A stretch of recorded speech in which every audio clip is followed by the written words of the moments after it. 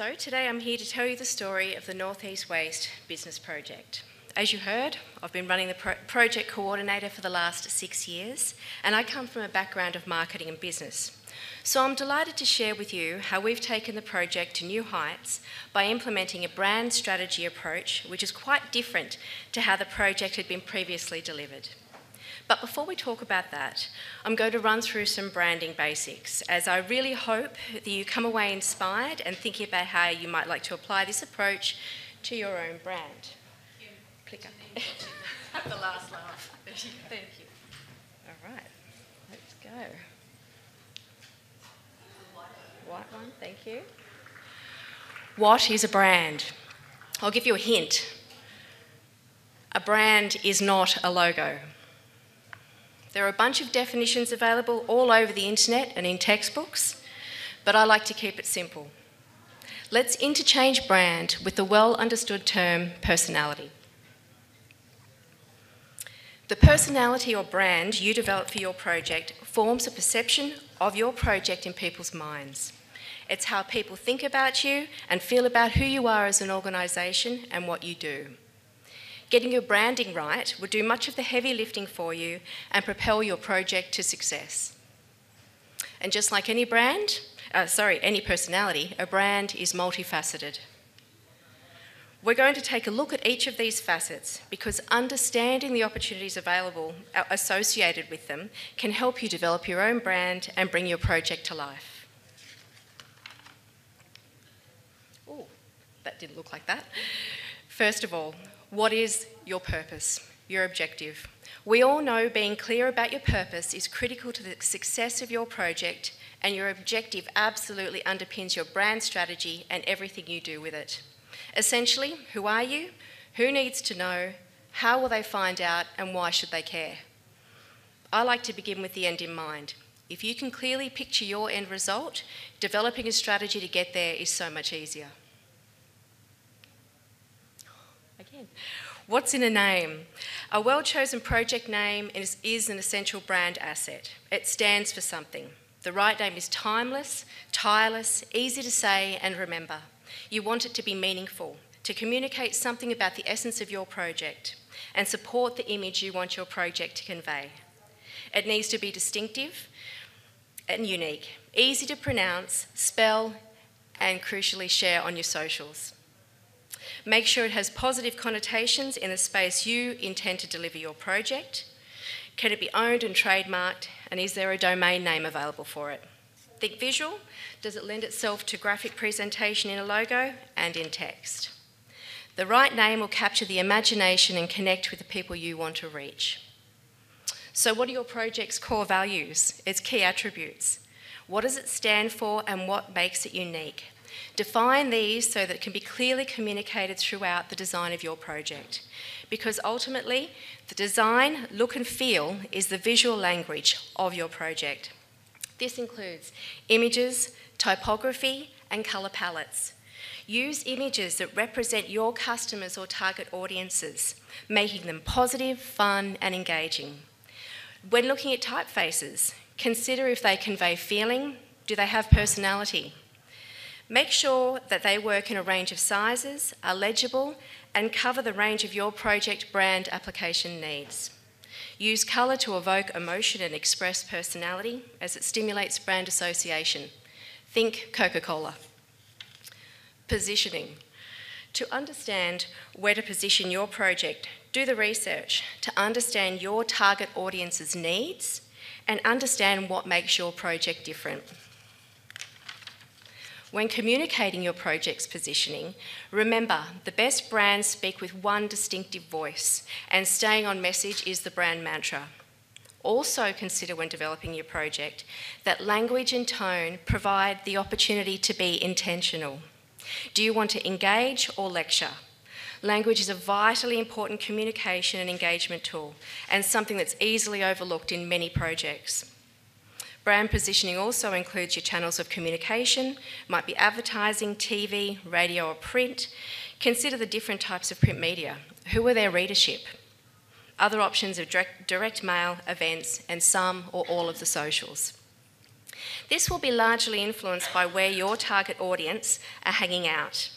Who does your project hang out with? This includes stakeholders, other complementary projects, products, businesses, or services. How can you make people aware of your project? You might consider events, editorial, maybe even engaging a brand ambassador that has great synergy with what you do. Personality or brand varies dramatically between projects, businesses, products and services. Toyota and Rolls-Royce both produce functionally the same product, but their answers above are very different. Once you have all the basics in place, you need to consider what your touch points are going to be. This graphic shows many examples of touch points where your potential target audience will come into contact with your project. Largely for the types of projects many of us are involved in, think website, marketing, collateral, emails, events, and social media. But this is only limited by your imagination. To get cut through, think different and be different. Touchpoints done well will ensure the experience of dealing with you is consistent, seamless, and authentic. It can build loyalty and create customers for life. This is your very greatest opportunity to influence how people feel about your project. Where will customers experience your brand, and what experience would you like them to have? This hierarchy shows how a brand should be developed.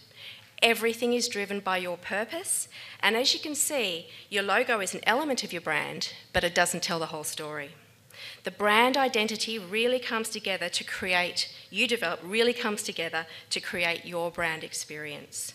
This is where the magic happens. Brand identity is tangible and appeals to the senses. You can see it, feel it, hold it, hear it, and watch it move. It makes big ideas and meanings accessible. Brand identity takes disparate elements and unifies them into whole systems. And this has been the intention of the Waste Warriors project. To develop a brand that's instantly recognisable and understood, one that's succinct, that makes waste and recycling information simple and accessible for the thousands of businesses across the Northern Rivers. But that's not where we started. The project's in its 14th year and used to be known as the Business Waste Reduction Project. It's quite a mouthful and not very user-friendly. The purpose of the project is to assist businesses across the 7 local government areas of the Northern Rivers to reduce their waste and recycle more. Originally, the project worked intensively with between 15 to 30 businesses per year, developing case studies from the learnings and achievements. 6 years ago, the decision was made to take more of a marketing and promotional approach. And this is when I came along and Waste Warriors was born.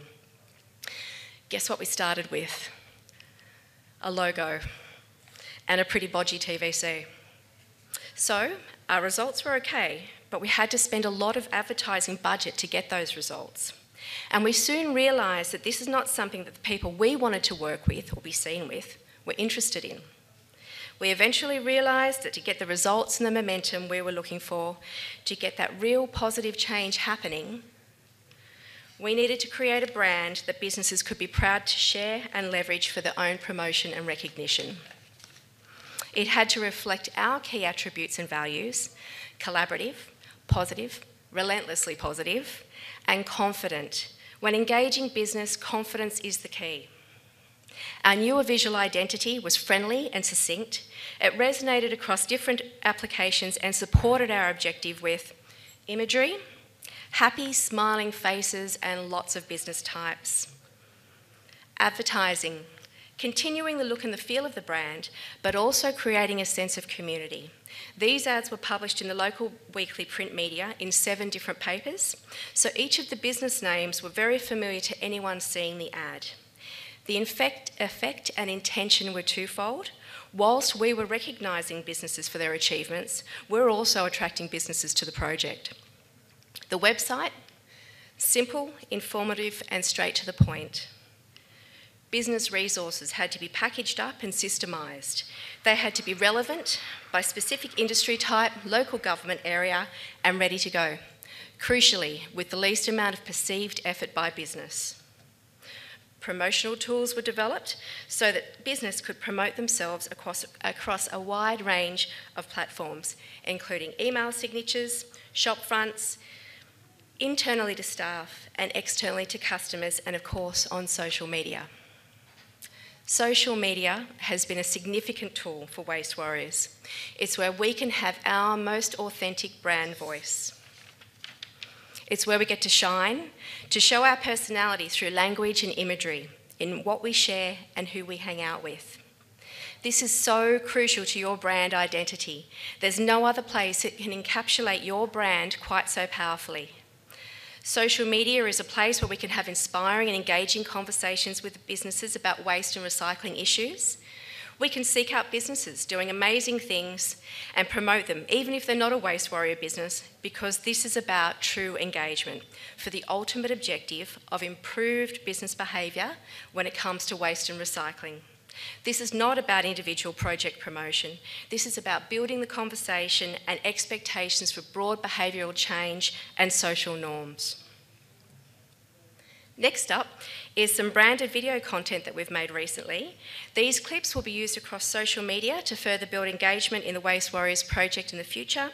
We've made 5 of these videos, each showcasing different industry types across our region, and this is one of our favourites. I'm hoping we can go ahead.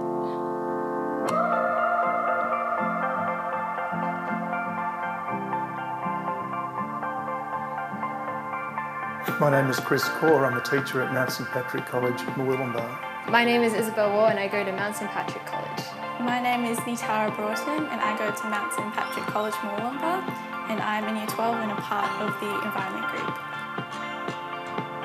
The firm decision to become a waste-wise school probably started about 4 years ago.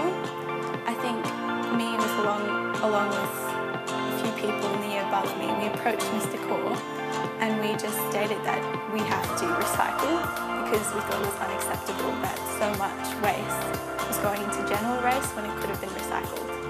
The Waste Warriors bin trim initiative has really assisted us in that firstly we set goals and we did an audit in the beginning and saw how much waste we were actually sending to landfill, and then we identified with North East Waste ways that we could reduce that. So we have stationed new recycling bins in particular busier areas of the school, such as near staff rooms and where we sit and eat lunch. The aim is that it's more easy to recycle and it becomes second nature that kids recycle. And hopefully the next generation of students that come through won't even think about recycling, that'll be their normal behaviour. Now that we've become a more waste-wise conscious school, and now that we're recycling more than half of our waste, I feel very proud and proud to be a part of this community. A particular point in time springs to mind here. Karen Rudkin came in from North East Waste and spoke with a group of kids, and you've seen some of those students today. That really inspired them, and from there we really worked on the action plan, and I found it really helpful, and I'd really recommend North East Waste and that project to others. It really gets kids involved, and it's really user-friendly from a teacher point of view as well.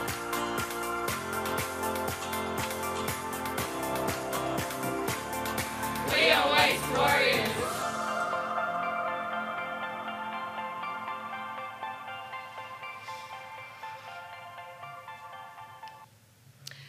As you heard during that clip, one of our strongest brand touch points are the people involved in the Waste Warriors project. When we go to see a business, it's very important that they understand that we're not a regulatory body. We're on their side to demystify the world of waste, to remove as many pain points as possible, because we understand that waste is not their core business. And consistent with our brand promise, all of our communications are kept very simple. Our action plans are a maximum of 3 pages and are graphics and image based, and we make great use of dot points. It's this approachability and ease that I believe keeps businesses coming back for more. So what have been the success factors from creating the Waste Warriors brand? Partnerships. We're now partnering regionally with like-minded and complementary organisations who share the same objectives, with whom we can cross-promote and share resources. Self-momentum. We're being contacted by other organisations within New South Wales and interstate who love what we do and are going to duplicate our project for businesses in their area. The other type of self-momentum we're experiencing is from people who've worked with our project, and as they change places of employment, are knowledge sharing and introducing positive change to their workplace by engaging waste warriors to assist the new business. Project recognition. Media know us, industry groups know us. Our brand exists in the minds of our target audience, Northern Rivers businesses. We are regularly being contacted by businesses for help. They are coming to us. In fact, at the moment we're at capacity and we don't have anything with a budget, an advertising budget. In the previous 2 rounds of bin trim, engagement has been easier, and I believe the Waste Warriors brand has been a contributing factor in submitting a strong funding application. Top tips for brand success. Know your audience. Finding out what they need will help you be of the most value to them. This will also inform you of potential touch points and brand applications you might like to develop. Oh, sorry, missed that one. Develop a good brief and think big. I believe we have such a great opportunity to create a legacy with our projects, ones that can be developed once and used many times over. And this all comes back to the planning stages. Find a great designer who understands brand. It should be a collaborative process with a shared vision, and they should know the project's objectives as well as you and bring a lot of ideas to the table. And finally, enjoy the process. Never underestimate the power of intuition and creativity. As the late Steve Jobs once said, those who are crazy enough to think they can change the world usually do. That's it. Thanks, everyone.